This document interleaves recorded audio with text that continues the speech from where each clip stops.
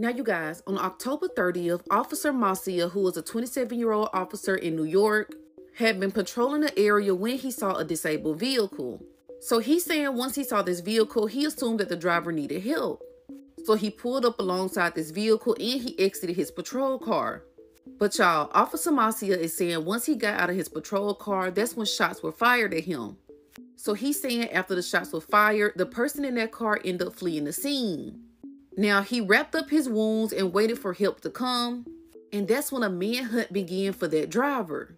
So this officer told police that the person who did this was a dark-skinned man and he was in a Dodge Charger. So as police began this manhunt for this driver, the officer was treated in the hospital, and when he got out, he was hailed a hero. Reported on the day before Halloween.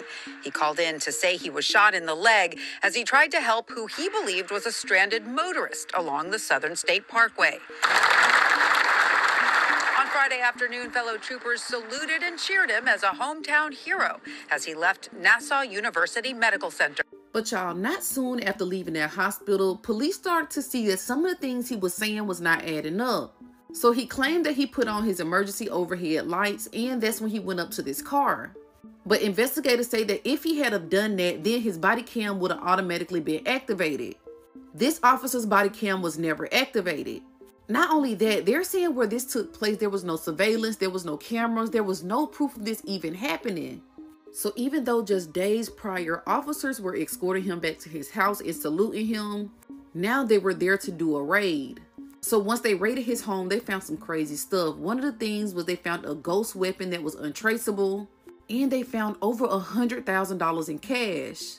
Officers even found proof that this man shot himself at his home and drove to that location and called in a fake call like somebody had shot him. He made up this being a black man that shot him. He made up the Dodge Charger. And as of right now, we don't know why he did this. Now, as we dig deeper into this case, we learned that there was another incident in 2022. Now, he alleges that he was hit by a vehicle while he was on duty. But what's strange about that case is the person who hit him and the car was never found. So is this officer doing stuff to himself and lying like somebody else is doing it in order to get praise? And why would this officer have hundreds of thousands of dollars in cash?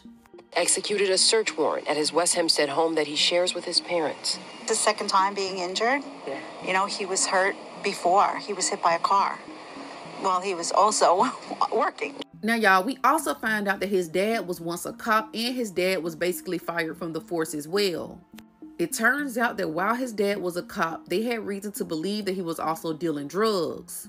Now, for legal reasons, I'm going to say everybody is innocent until proven guilty. We're not accusing anyone of anything. But them having the hundreds of thousands of dollars at the house in cash, them having the ghost weapons that's untraceable, and him allegedly shooting himself and pretending like somebody else did it, I believe that the dad is tied into this as well.